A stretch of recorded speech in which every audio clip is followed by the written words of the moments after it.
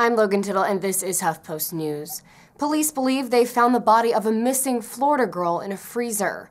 11-year-old Janiyah Thomas hasn't been seen since August of last year, but no one reported her missing.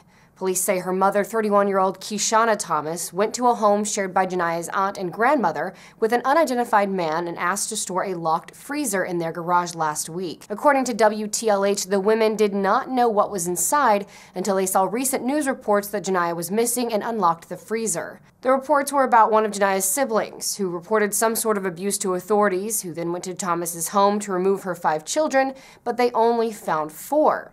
Thomas was brought before a judge and refused to answer questions about her daughter's whereabouts. She's currently being held at Manatee County Jail as police further investigate.